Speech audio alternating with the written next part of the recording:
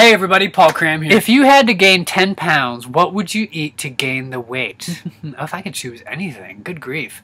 I would probably, because it's going into autumn, I'd probably choose like super savory foods like stuffing and mashed potatoes with garlic and butter and gravy, and then chocolate, you know, pudding and chocolate, everything, chocolate for dessert.